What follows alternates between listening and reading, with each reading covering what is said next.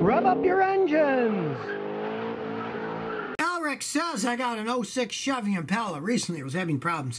It was driving in reverse and wouldn't go forwards. Then I put transmission fluid in, and it moves and drive, but when I push the gas, speed doesn't go up and it won't move any faster. Well, unfortunately, your transmission shot.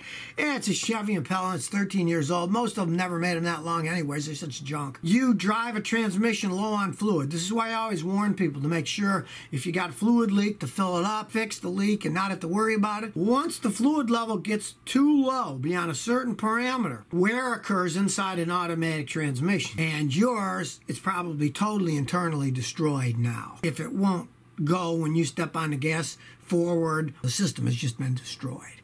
And really, on an '06 Impala, it's really not worth the money that you'd have to put into the thing. If it's in decent shape otherwise, you might gamble with a used transmission from a junkyard if you can find one that'll put one in for $600-700. But really, to repair that car, that's more money than the thing's worth. King is for good. Hey, Scotty, how long can I let my car sit in the garage without using it? Can something bad happen if I don't drive it for a week? A week generally isn't going to mean all that much. The only thing that can happen, and it can happen in some modern cars, if you've got a real swanky, fancy car that's got all these electronics on it, like a Mercedes S-Class that has over 100 separate computer modules in it, it can actually drain the battery just by running itself sitting there. But most cars, a week isn't going to hurt anything. If you're going to keep a car for 6 months or more, yeah, then you got to start thinking about storing stuff, putting on a trickle charger, or disconnecting the battery. There's all kinds of stuff you'd have to do that. But for 1 week, it's really not going to do all that much on most cars,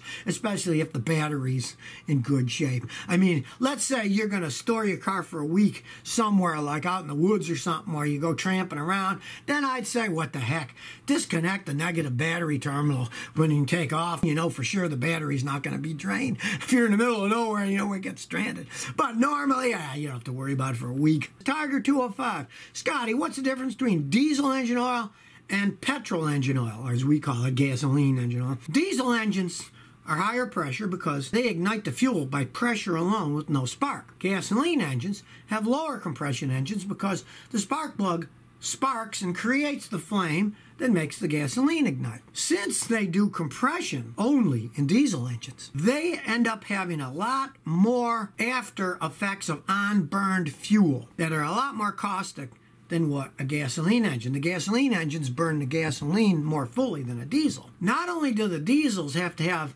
a thicker oil that's better for the higher pressure, they also have to have additives that can clean all that soot and those other things that the unburned diesel fuel create that gasoline engines don't. So there's special oil just for diesels, and the gasoline ones have different additives to theirs. In a pinch, if you were stuck in the middle of nowhere and the only thing there was gasoline oil for diesel or diesel oil for gasoline, you could put a quart or two in. I mean, it beats blowing the engine because there's no oil in it. You want to make sure you use the right oil for the right engines because they're designed that way. Kind of sounds bizarre, but if you got a gasoline engine and you put the diesel oil in it, one, it's probably too heavy a viscosity, but the other thing is it actually cleans too well.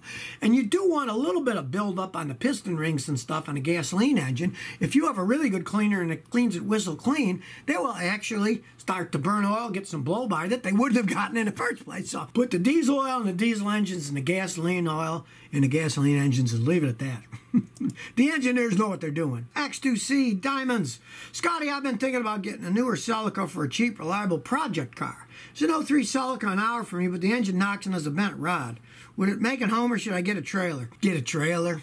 You're talking about an hour. You can get one of those trailers you can hook up pretty cheap at those rental places. I'd go that route rather than get stranded somewhere. Since the engine's knocking and it's got a bent rod, look around for one of those used Japanese engines from Japan and just put the whole engine in. I did that for my son's Celica a decade ago. It was great. I paid $500 for the engine, put it in, and it ran like a clock.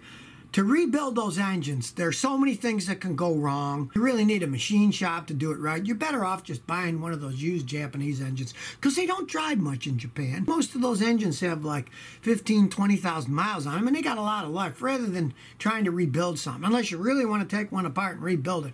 Just realize that modern engines are complex and the parts for them aren't cheap. You don't want to buy Chinese-made rods and bearings and valves. You want to buy the Toyota ones on that, and they're expensive. So if you never want to miss another one of my new car repair videos, remember to ring that bell.